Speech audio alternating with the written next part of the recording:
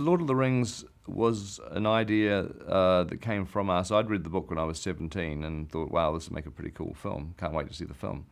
But of course the film didn't really come. There was a cartoon version of it popped up at some point that didn't work particularly well. But we'd got through a movie called The Frighteners in New Zealand, which was a big effects film, had about 500 computer effects shots, and we'd done that ourselves. We're very self-sufficient in New Zealand. We're so far away from everywhere else that, you know, we tend to just think, you know, if it's a film that needs a lot of CG computer work, we can't go down the road to hire Sony or Digital Domain or ILM to do our shots. We're in New Zealand, and even back in those days where there wasn't the communication that there is today, it's like, well, this means that we're going to have to get a lot of computers and do them ourselves. So okay, so we sort of always have a very self-sufficient attitude where we are, that basically don't expect to be able to pull in rental equipment or anything else, buy the gear, maintain it, you know, just own it and just get on with your filmmaking. So we've done that over the years, and in this particular time, which was November '95, we'd gotten about, you know, 2/3 of the way through the post-production on The Frighteners, starting to relax a little bit, starting to think about our next project, because I always like to know what I'm doing next by the time I finish a film. And we didn't have a project, but we had these computers all sitting there that had been purchased for The Frighteners and were going to become available.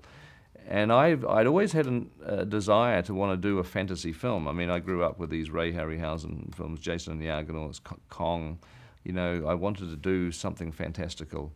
And I thought that would be so much fun to take that sort of Sinbad genre and combine it with computer effects, because Jurassic Park had come out. We'd seen the great dinosaurs had now been done, but to actually take fantastical monsters and a swashbuckling heroes and something like Sinbad and do a movie like that, I thought would be really neat. So I started to think about that being our next film after Frighteners, and needed to write a story, didn't have a story, and started to talk to Fran about it.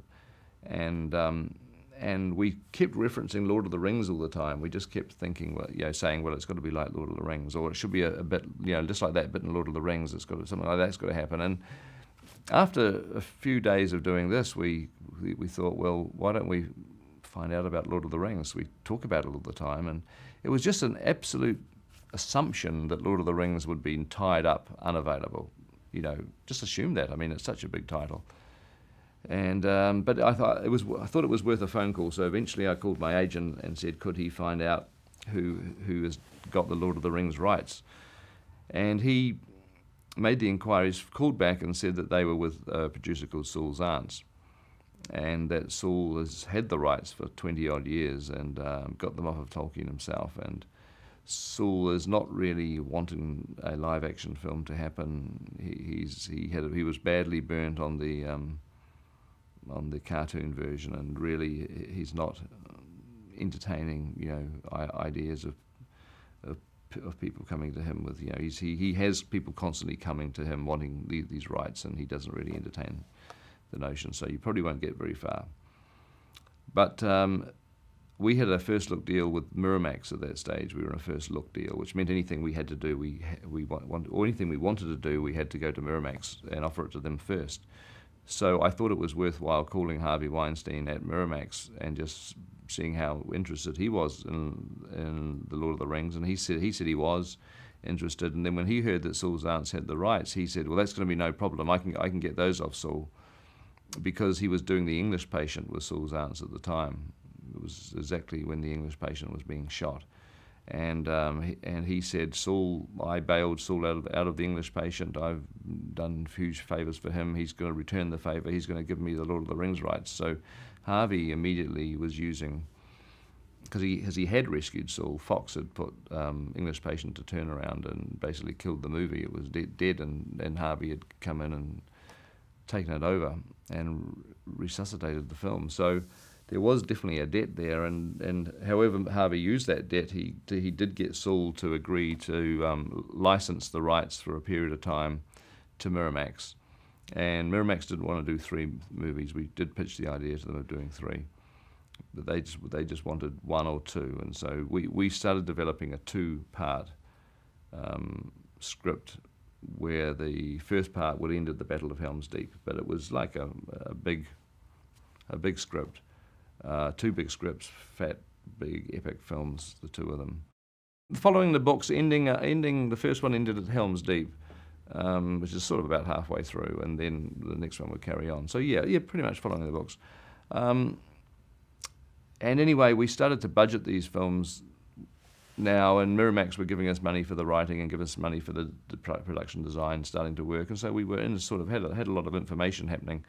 There were lots of designs, lots of characters were being sort of sculpted in as maquette form, and it simply just got too expensive, basically, for Miramax, and they'd always been open with us. I mean, Harvey said that he couldn't spend more than 75 million per picture. That Disney, who owned him, had put a cap on the amount of money he could spend, and he was wanting to for these films to be less than 75 million, and we tried, and then he found out that they weren't going to accept part 1 and part 2 as 2 different films that costing 75 million each. That they wanted this, they treated it as one film, and they didn't want to spend 150 million on these 2 films. They wanted just 75 million.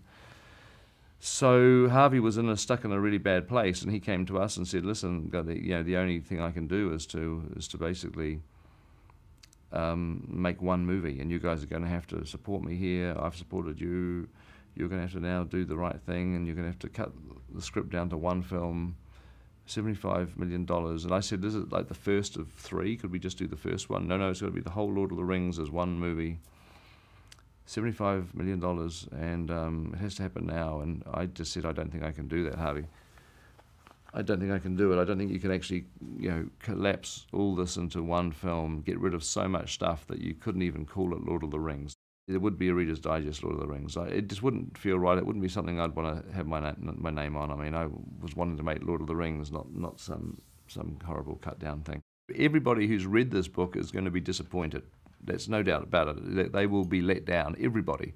You're taking debatably the most popular favourite book in the world, and you're making a film that is guaranteed to disappoint everybody who is familiar with the book. Well, not that many people have read the book, well, we won't worry about that. It was like relying on the fact that more people hadn't read the book than had, and wouldn't know the crimes that we committed cutting it down. So anyway, I just said, we were in New York in the office, the Miramax sweatbox, they call it, hot, nasty little room, windowless room in the middle of the Tribeca office he's got. And we just said we just wanted to go home, Fran and I. We were just sick of the whole thing, sick of Harvey and the shenanigans, and we just said, listen, we'll have a think about it on the flight home, Harvey, all right, and just give us, a day or 2. We're flying home this afternoon. Let us go, and we'll just give it some thought and give you a call back. And then we flew home, having no intention of doing this film. We were so kind of so sort of defeated, really. It was Fran's birthday when we got home, so we just went off to this hotel up the country just to have a quiet, get away from it all, away from the phones, everything else, a quiet little birthday weekend.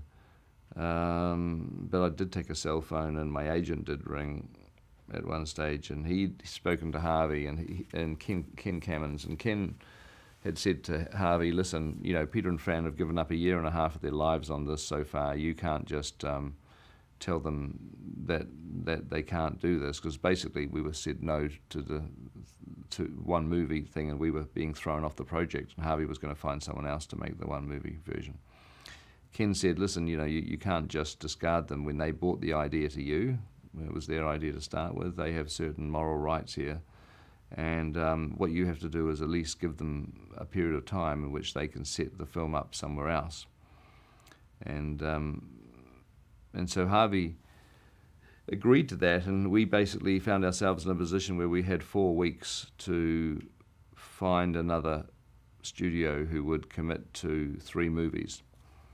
and commit to the budget figures that we had, and read the scripts that we'd written. The scripts would have to be rewritten if it was going to be 3, but nonetheless you'd give an idea from the script. So we went through this process of sending the scripts to everybody in LA, everybody in Hollywood, some people in London. Only 2 people replied, which was New Line and New Line and Polygram. And Polygram were being sold at that stage, and they're an English company, and they said that they'd love to do Lord of the Rings, but they couldn't deal with it until the sales process. They were going to have a new buyer soon, new owner, and until that had all settled down. And we said, well, we've only got 4 weeks. Well, there was 3 weeks now. Harvey's only given us 3 weeks. We've got a ticking clock. So they immediately sort of dropped out, leaving us with only one option. I mean, everybody else passed just on the notion of it. So the script was sent out to every studio in town, and everybody passed apart from Polygram and New Line.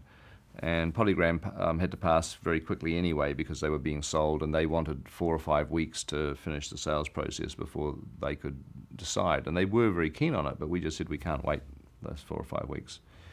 So that just left us with New Line, and Mark Ordesky, who was an old friend of mine. I'd written a Nightmare on Elm Street script for them some years earlier, and I had worked with Mark on that, and so he and I knew each other. I knew he was a big Lord of the Rings fan because he had Lord of the Rings posters up around his apartment. I remember when I used to sleep on his couch in the old days when I came over here. And so Mark was a champion for the project and got it through New Line. We had a meeting with Bob Shaye, and Bob basically at that meeting, you know, he looked at the scripts and the various bits of artwork and a videotape that we'd put together, and it was, and Bob's words were, well, you know, why would people want to pay?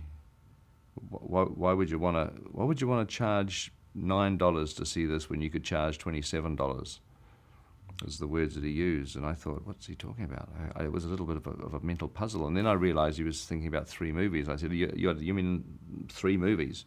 Yeah, Tolkien wrote 3 books. Well, shouldn't we do 3 movies? So they were immediately embracing. They saw the potential that if this was going to be as good as they hoped it would be, you'd want 3 of these movies, not 1.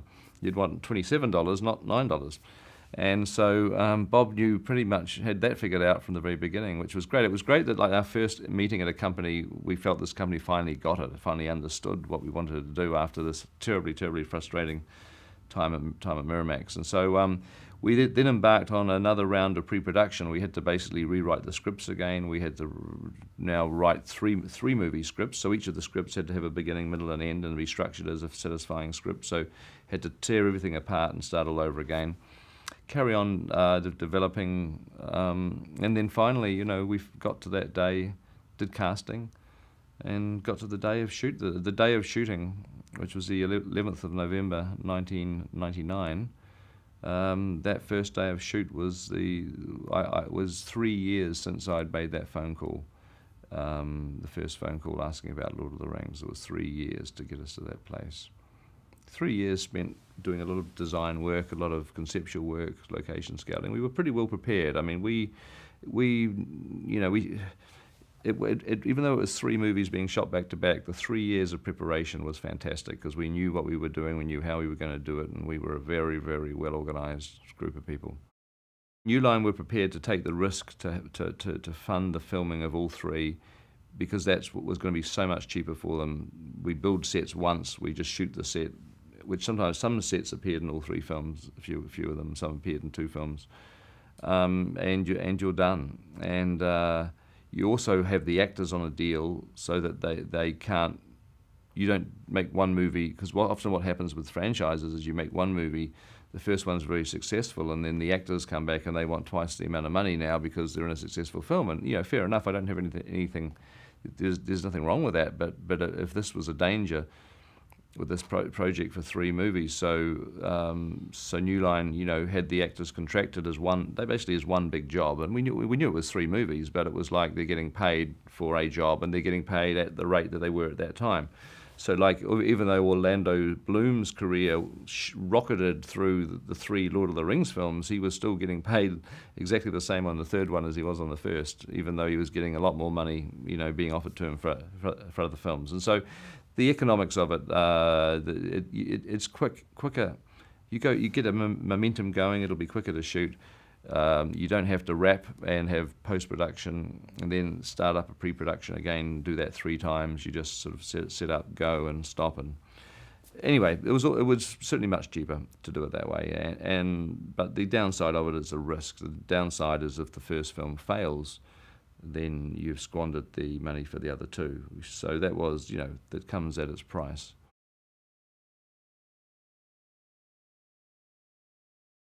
We did change Aragorn after we started shooting, but that's just because we felt we had to.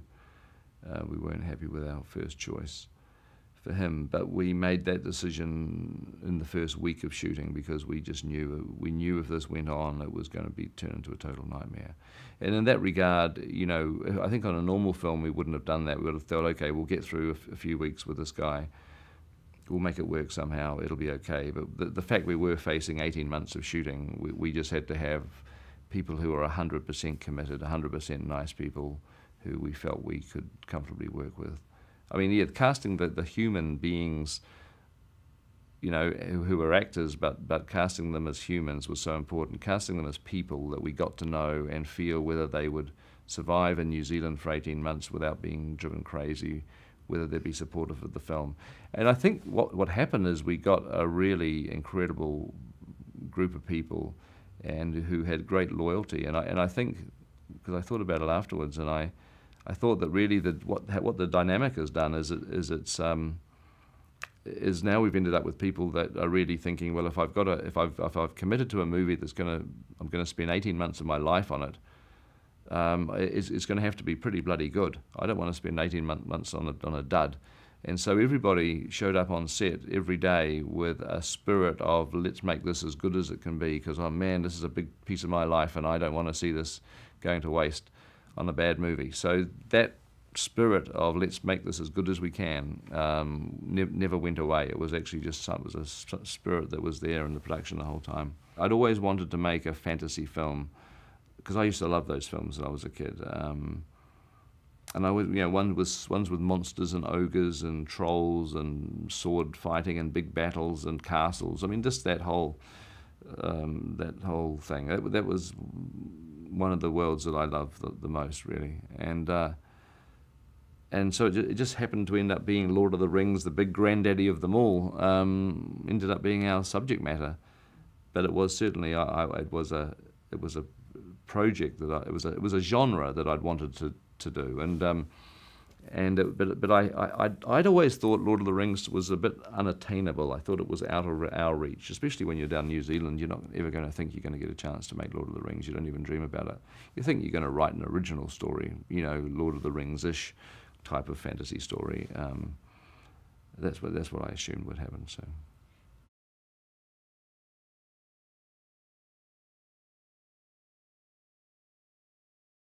King Kong is in my view, one of the great pieces of escapist entertainment. It has everything that's wonderful about escapist cinema. It's got monsters, it's got intrigue, adventure, action, lost islands, dinosaurs, gorillas, and then at its heart, it's got a wonderful love story. It's a very romantic story about a gorilla who's had no empathy with any other creature, and his heart is lost to Anne Darrow, to this young woman, and it's a bittersweet, sad story, whilst being this wonderful adventure, and I really just wanted to.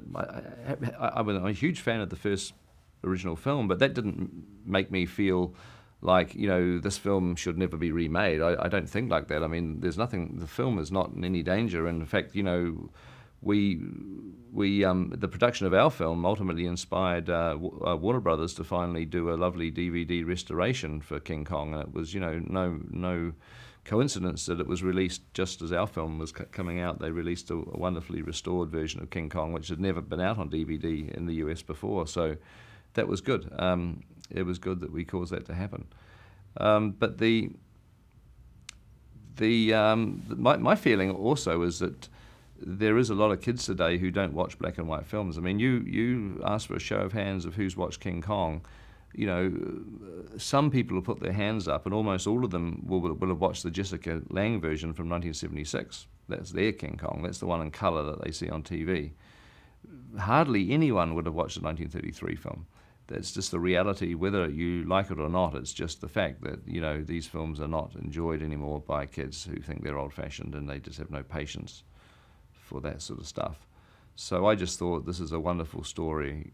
The time is now here, both from the point of view of nobody sees King Kong anymore, and the fact that the technology has now got so potent and so powerful, the computing power that we have, that Kong can be done in a totally photorealistic way. And we set out to preserve as much about the original film as we could, in the sense of the 1933 setting and the Depression, which is a very important part of the story, and I didn't want to lose that. I wanted the Empire State Building with him being attacked by biplanes, so I wanted to set it in the 30s again for that reason. We built a very small backlot of New York and New Zealand, a very small bunch of streets. They're only about 20-foot tall buildings.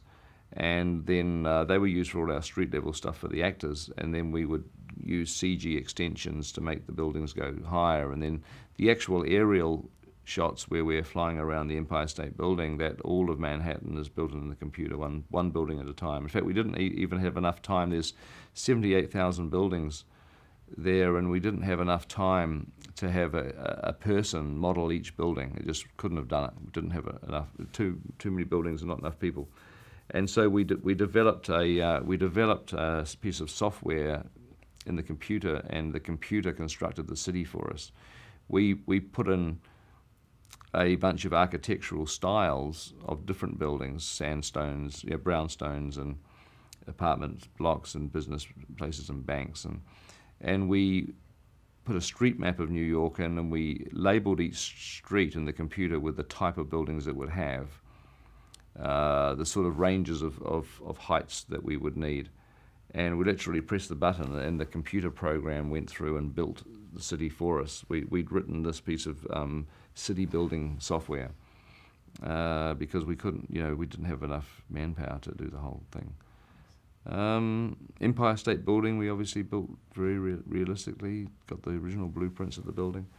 The airplanes, the Curtiss Helldivers, don't exist anymore. They were the planes that attacked Kong in the 1933 film, and I thought we'd find one in a museum somewhere that we could copy, but they're all gone. There's not one single surviving Curtiss Helldiver anymore, so we had to go back to the factory drawings we got out of the Smithsonian or from the Curtiss factory, and we recreated the planes from the drawings. Kong is a wild animal.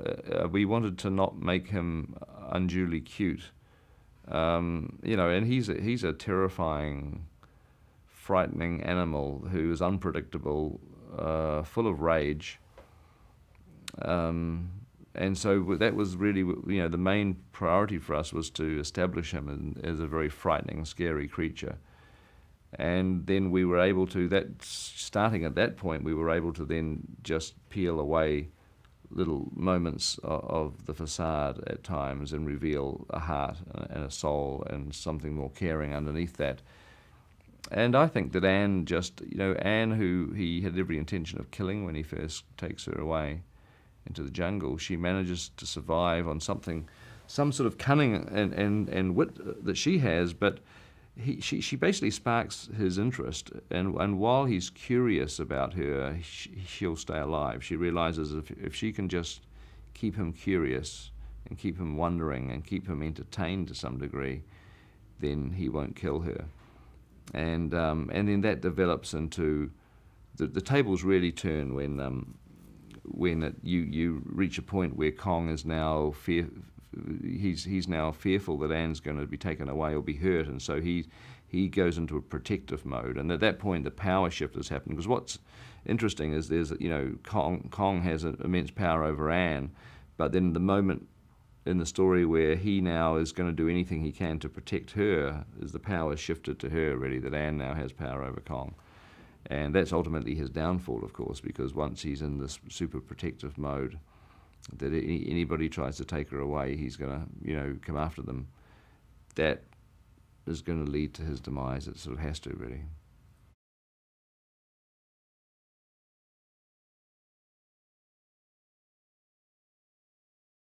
Andy is he's become somebody, an actor who is very, very intrigued by motion capture. For obvious reasons. I mean, he did Gollum, and now he's done Kong, and he loves performance. I mean, he's a powerful actor just by himself. You see him in films and TV stuff that he's done. He is just, Andy is a very strong actor and a very full of aggression and rage and power, and he's actually pretty formidable.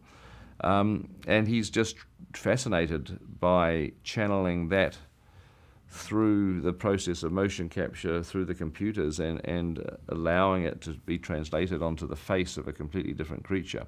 I think he finds that fascinating, and it is an interesting way of shooting a film. And I think it's a way of filmmaking that's going to get much more common rather than not, because it allows you to get performance out of any creature that you really want to get performance out of.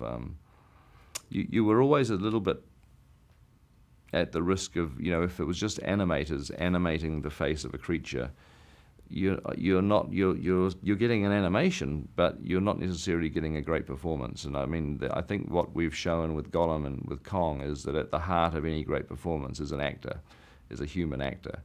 And we've tried to develop a pipeline that allows everything that's good and strong about that actor's performance to be preserved and translated and captured and kept and contained within our CG performance, not dissipated. And I think that's the lesson, really. I don't think any other companies are doing that, other than us. Say, other companies tend to just, animate their characters, but we try to have them driven by the spirit of a human being, and that spirit, I think, is important.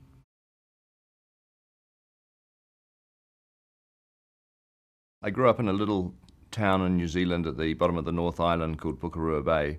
Had about 800 people, but it was a very I mean, I look back on it as being very romantic, but it was. It's something like a Wuthering Heights, like Goonies type town, right on the edge of the coast. Thundering waves along the beach. There's stone caves inside the mountains. There's lots of hills, waterfalls, streams going down. Houses perched in amongst hills. Our house was on the edge of a cliff that sort of plummeted right down into the ocean, and it was a children's playground, an adventure playground.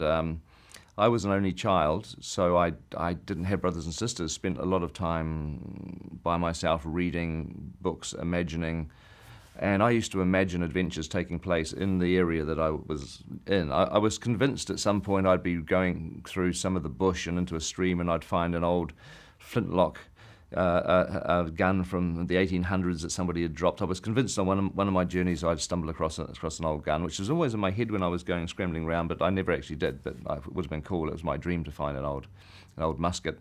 But nonetheless, it was a childhood that was full of this stimulus of this environment in which I lived, which was fantastic. I used to do things like, without my parents knowing, and being a parent now, I'd be horrified, but when I was about 8 or 9, some friends and I got into this routine where we would wake up at 3 o'clock in the morning, tap on our windows, because we lived down the street, tap on the window, we'd get out, we'd get dressed, we'd climb on our bikes, and we'd go biking up and down the hills and down to the beach and around at 3 o'clock in the morning, just a group of us, and then by 4 o'clock go back, get undressed, get back in our jammies and go back to sleep again. And parents had no idea that we were doing this. We'd have these sort of midnight adventures, and they were just like adventures out of Enid Blyton, who's a famous British author, wrote children's adventure stories, Famous Five, Secret Seven, and we were sort of heavily into that world.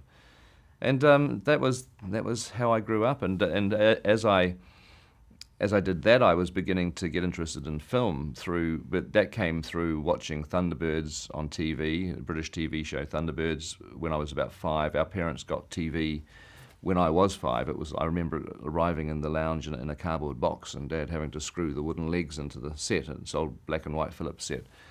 And so from 5 I had TV, watched Thunderbirds, was really captivated by the fantasy elements, and that TV show has lots of models of spaceships and interesting sort of gimmicks and gadgets. It's a great TV show, very, very inventive and imaginative. And then the next thing that happened really is seeing King Kong, the original King Kong, when I was 9, and that film really accelerated a burgeoning interest in special effects models and films.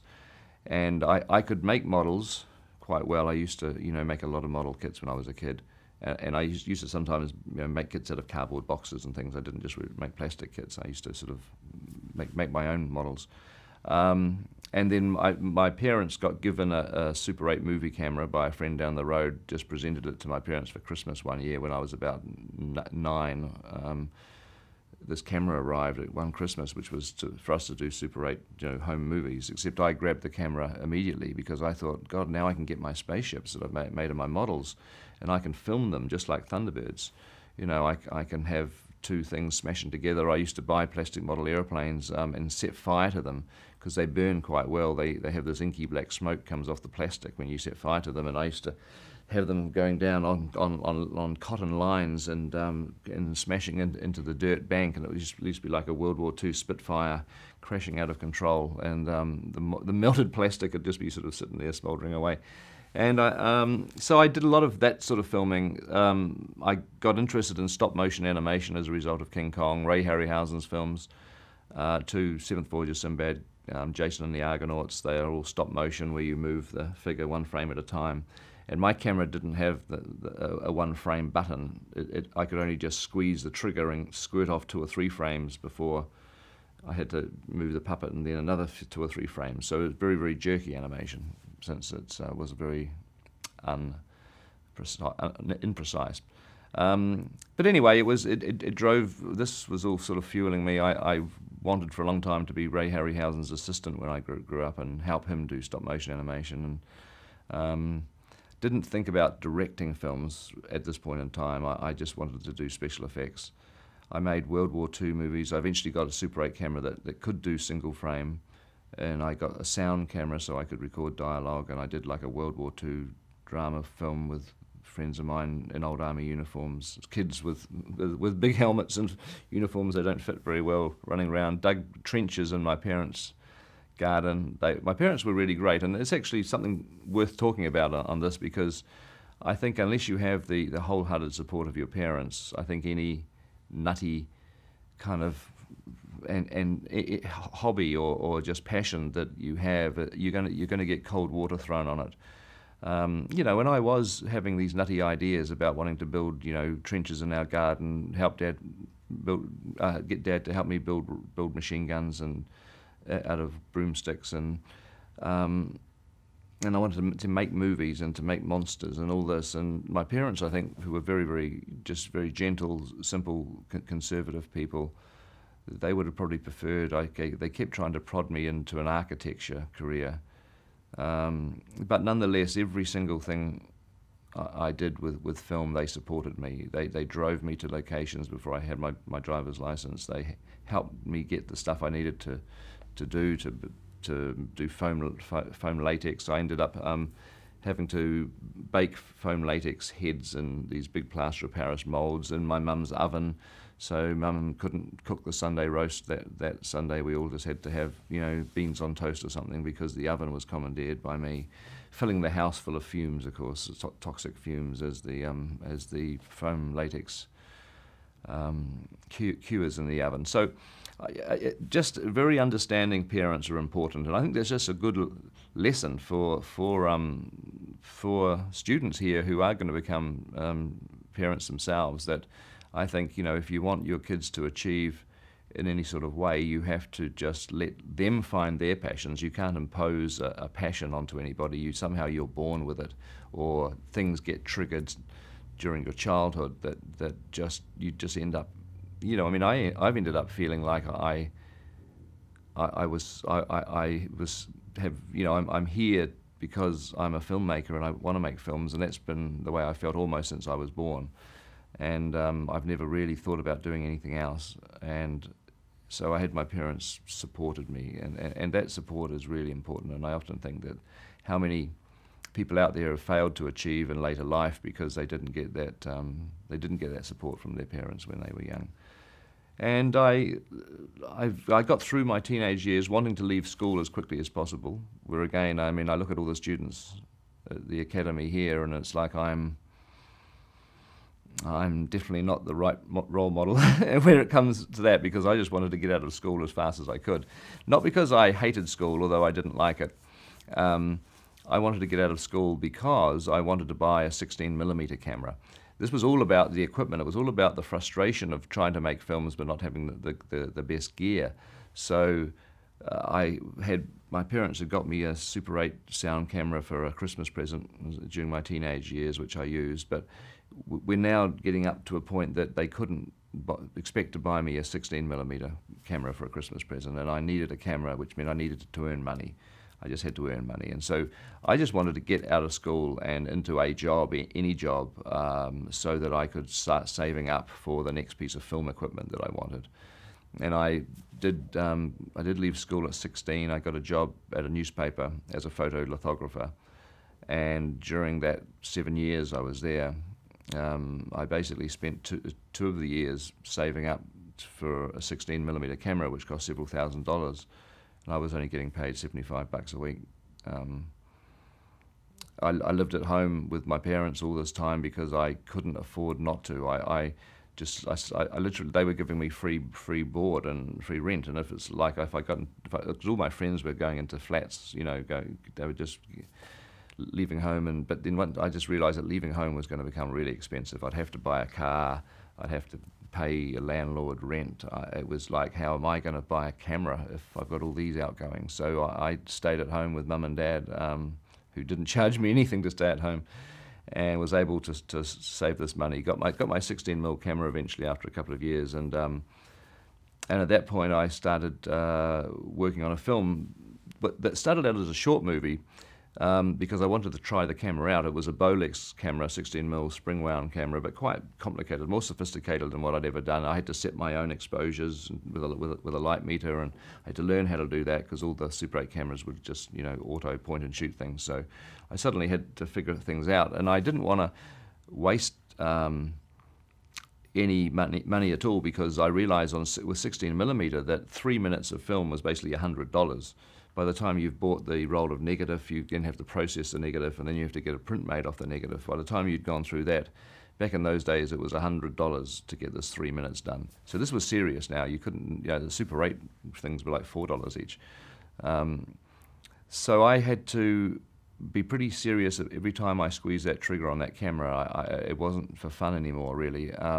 So I thought, okay, I need to learn how the camera works, but I'll do that by making a short film. So at least at the end of the day, I get a film out of my tutorial, as it were.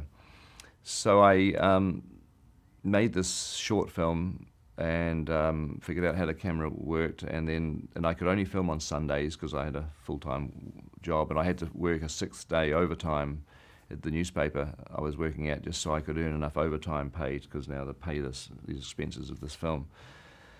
So the short movie expanded and grew, and I thought it would be 10 minutes long, and film it over 2 or 3 weeks. And then what would happen is I'd sit, you know, all week in this boring job that I didn't particularly like, and my mind would just be thinking about the movie the whole time, and I'd come up with new ideas, the things I hadn't thought about for what we were going to shoot next Sunday. And so next Sunday would roll around, and I'd have a whole different bit of plot that I'd figured out that I wanted to do on that particular Sunday.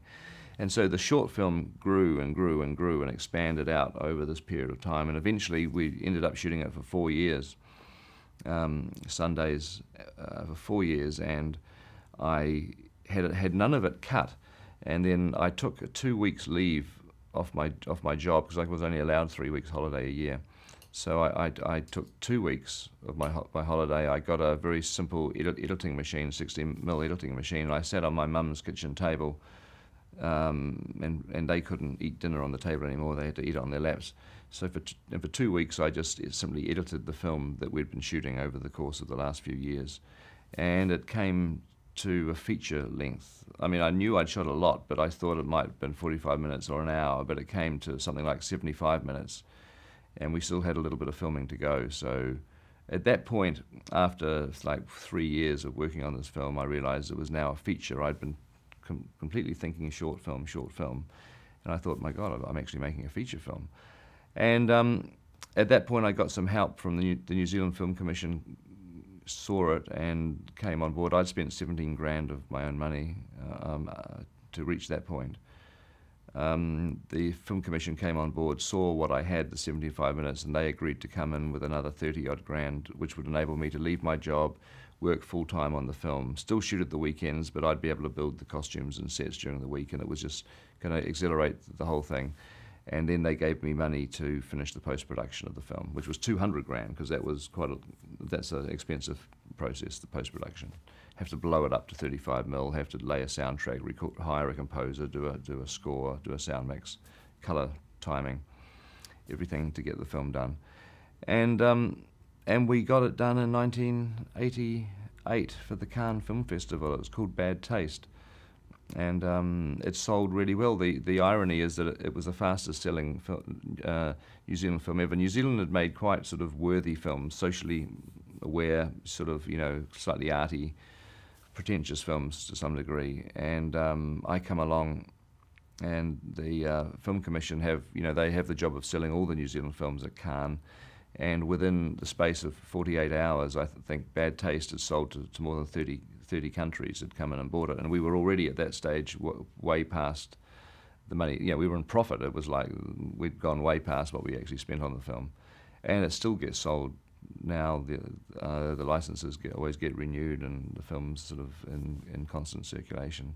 The New Zealand Film Commission it was an odd one for them as well, because they're used to getting applications, for films about the difficulties of bringing up a child by yourself after you've divorced your husband or wife, and socially conscious, aware. The subjects of New Zealand films are often very bland and very boring and very uninteresting. Nobody in those days, nobody had a sort of a feeling of fantasy and imagination in the films. I didn't believe. So, and this film, I have to say, was very gory. It was a splatter movie called Bad Taste. So it was not. It was actually something very unusual for a government film organisation to fund. I had a very good friend called Jim Booth, who was the head of the. I mean, he became a good friend. He was a sort of enemy at the beginning because he was the head of the Film Commission. But Jim supported it, and he later left to become a producing partner with me. So he became a good friend, and he was the right guy at the Film Commission to actually do this. It was just, he was a person prepared to take risks and not to just stick with the norm. So yeah, so my career then, I left the newspaper, left my full-time job after 7 years. I left at the moment that the Film Commission came in with money for me to finish it. Quit my job, and I've never been back there since. Always felt one day I might have to go back, but I guess now I'm probably can start to put those fears to rest. I still have recurring dreams that I'm back at the newspaper, though, that things haven't worked out well in the film business, and I'm back in the photolithography department.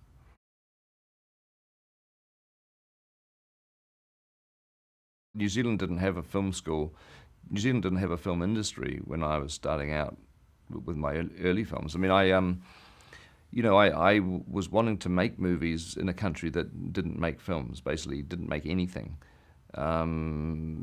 So I think I must have been assuming when I was young that I'd have to travel overseas and I'd have to go to where Ray Harryhausen was if I was going to be his assistant or whatever. I certainly had a feeling that I wasn't able to stay in New Zealand. But then when I was about 16 or 17 years old, Roger Donaldson made a movie called Sleeping Dogs, which was New Zealand's first real feature film. It was 1977, and it was in colour. It had Warren Oates in it. It was like a real movie. And then other filmmakers, Jeff Murphy followed very quickly.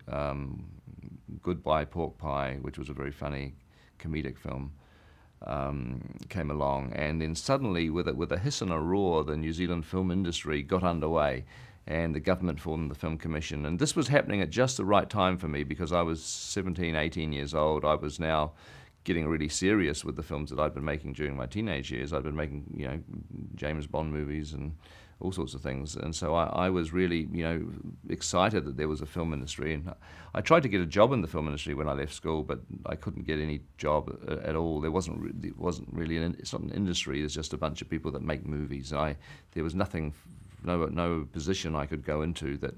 So I ended up at the newspaper, But anyway, by the time Bad Taste came out at Cannes, I was essentially a professional filmmaker at that point. I sort of ended up becoming a professional filmmaker because I got this film made in the weekends, and it got sold at Cannes, and it made money. So suddenly I was there. And I wanted to keep the momentum going very quickly. I'd met up with some interesting people. I'd met up with Fran Walsh at this stage, Stephen Sinclair, another writer. And we started writing a zombie comedy film called Braindead, but we couldn't get the money for that. It was too expensive, so we had this other idea called Meet the Feebles, which was a cheaper idea based on puppets like the Muppets, but puppets who do sex and drugs, and they murder each other, and when they shoot each other, squibs fire off with blood spurts out of these puppets as they're getting hit, and it's like this very anarchic film, very funny actually. It is very funny. It's the one film I screened for the cast of King Kong last year when they came down to New Zealand. I got an old printout out off the shelf, and we sat down and watched The Feebles. They couldn't believe it. Sort of thought they should know who they're dealing with. But anyway, the Meet the Feebles was another one that sold well at the marketplace. That went to MeFed and sold well, made its money back very quickly, which enabled us to then finally get Braindead made, which is called Dead Alive in the US. That's a very gory horror comedy about zombies. That was three gory splatter movies pretty much in a row, and at that point I did feel like doing something a little different. And Fran, who had written both Feebles and Braindead with me, and we were now a writing team. Fran said to me, "Why don't we do something on the Parker Hume murder case?" And I hadn't heard of the Parker Hume murder case, and she'd told me about this very famous murder case that happened in New Zealand, the South Island of New Zealand, Christchurch, in 1954, and it involved these two teenage girls that killed the mother of one of the girls. The other girl's a friend, but they get into this. They're friends. Their friendship builds. They get into this slightly hysterical space. They do what all kids do. They invent imaginary characters, and they write stories about their imaginary kingdoms that these characters live in. But they slowly get torn apart because one of the girls' families, Juliet's family, starts to separate, and they're English, so they're going to take her back to England, and so this friendship is going to be torn apart. And it's really out of that grief that these two girls that have formed a very, very close bond are going to be separated. Out of that grief comes a plot, a crazy, silly plot to murder the mother of Pauline, who was the girl who was just staying, who wasn't going to be leaving. And somehow, and they were deluded, and in their minds they justified that if they killed Pauline's mother, then it would put the brakes on the whole separation. And so they did what is quite unthinkable, this premeditated act. They took her on a bus to some tea rooms at the top of a hill, gave her a cup of tea and a cake, and then went walking down the hill. And they walked down the hill to this track, and they had predetermined a spot where they were going to drop a plastic bauble, and a sort of a piece of plastic jewelry on the ground, and make the mother pick it up. And as she bent down, they were going to hit her over the head with a brick. And they went through with this. It was one of those things that you think at any time they would stop doing it, they'd pull out, they'd chicken out, but they actually went through and they brutally murdered Pauline's mother. And that was a very famous murder case in 1954.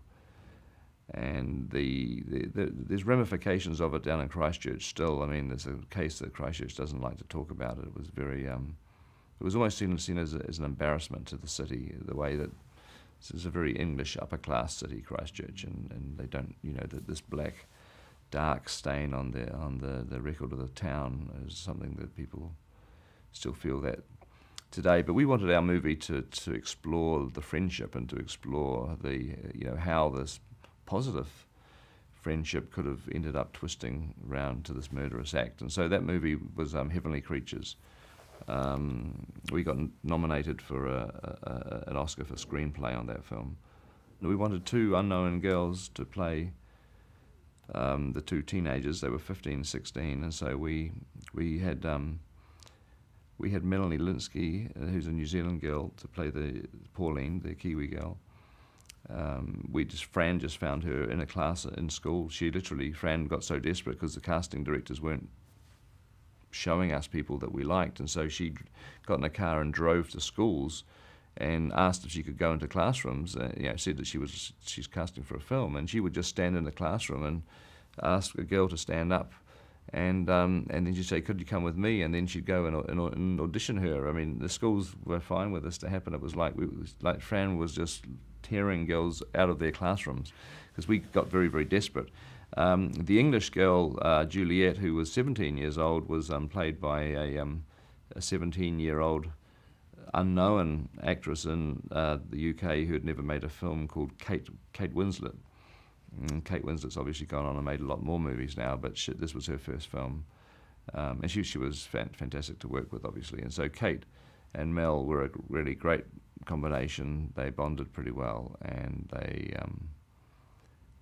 got through the film, helped us through the film.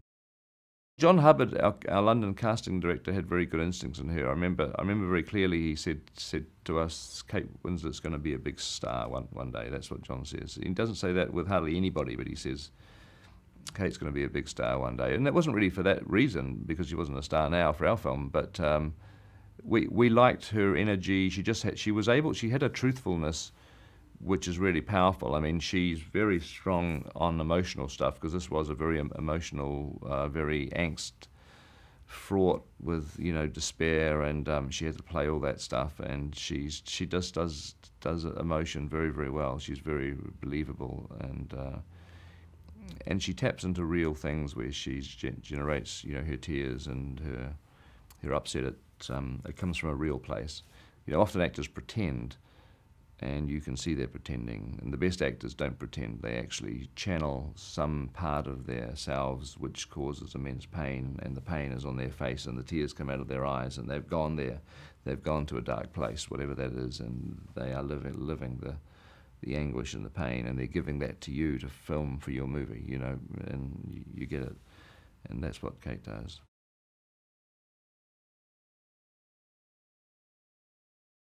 We were a couple about the time of Heavenly Creatures, yeah. We were friends. We were really good friends for a couple of years while we wrote Feebles and Brain Dead, and then we got together around Heavenly Creatures time, which was really great. It was nice.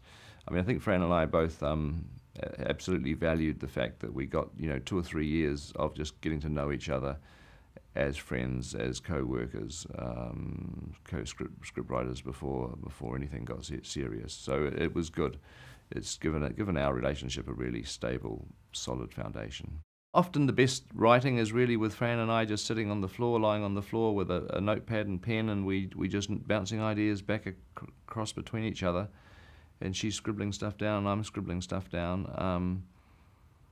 And we're trying out lines of dialogue. We're figuring out sort of the way the scene might flow, and we're just making notes. And then after that, I'd just gather her notes and my notes, which are almost indecipherable, and go up, and I'd sit down and I'd have a go at just typing the scene into the computer, so we can have a look at it actually in the cold light of day. Have a look at it written out as a scene, and then Fran's very good at revising. I usually just let her sit down with the pages. There's always a time where she sits down by herself with the written pages and starts revising and starts changing, and because that's where a lot of the skill of script writing is. It's not in actually getting the script written, it's the revising afterwards. It's the endless revisions, And Fran's strength is that she's fantastic at picking the weaknesses out of a script and just revising it and revising it and revising it till we're happy with it. So.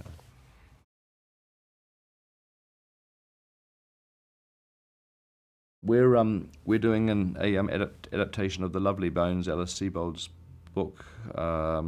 We just bought the rights to the book ourselves. We're not attached to any studio, which is an unusual way of doing it, because normally, you know, even for the fact that the book's rights cost quite a lot of money, you go to a studio and partner with them, and they get you the book. But of course, we wanted to avoid everything that comes of that, because at that point they have an expectation of delivering a script, an expectation of a date that the film's going to be. They even figure out the date they're going to release the film, and suddenly you're on the machine again. And we just had been on the grind for 10 years, basically. You know, the grinding film machine, where you're laying the tracks in front of the train the whole time, and the things coming down behind you. And you know, with Kong following the 3 Lord of the Rings films, it was 10 years of that, and we literally wanted to wake up in the morning for a while and not have anybody expecting something from us, not having a script that people are waiting for, not having a, show up on the scoring stage, show up at Weta to talk about effects. It just wanted to have a period where our calendars wasn't packed with meetings and expectations of us to have to perform and do things. And so the only way we could avoid that was just to option the book ourselves with our own money, which we did. And so now nobody is telling us how quickly, how slow or fast we have to write the script, and we're really enjoying it. It's making for a better script in actual fact, because we really feel we're writing this one for us. And we don't know who the company is. We obviously will eventually, you know, make the film with a studio, but we don't even know who that studio is yet. So at the moment it feels like we're just doing it for ourselves, which is a lovely feeling. And it gives you a lot more freedom in writing the script too. We sort of don't have to worry about the fact somebody's going to read this in 3 weeks. Oh my God, you know, you sort of tend to get self-conscious about it. And The Lovely Bones is a story in which I think everybody who reads the book probably takes different things from it.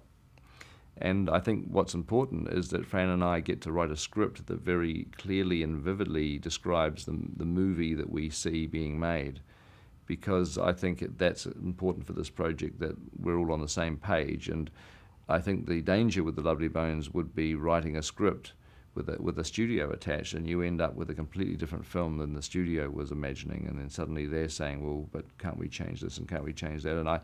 And we just really want to have the script in a state that's, you know, not going to happen immediately. It'll take several drafts, but get the script in a state that we're comfortable and we've arrived at the film that we want to make, and then go to different companies at that point with the script, and we'll simply go with the company that we think, you know, is supportive and responds to the script that they read.